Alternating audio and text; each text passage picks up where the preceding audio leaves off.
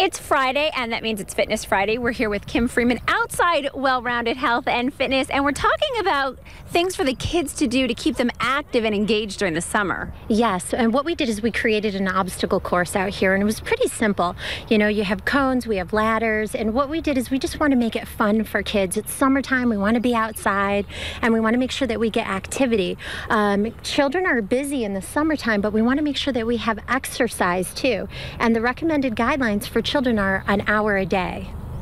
And people can make their own obstacle course at home. Tell us how you did this one outside here. You know, we have stuff left over. We used to do boot camps, so we have hurdles and ladders, but anybody who's in any kind of sports, usually you can get this stuff at Dick's or Sports Authority. You can order it online if you want better cost.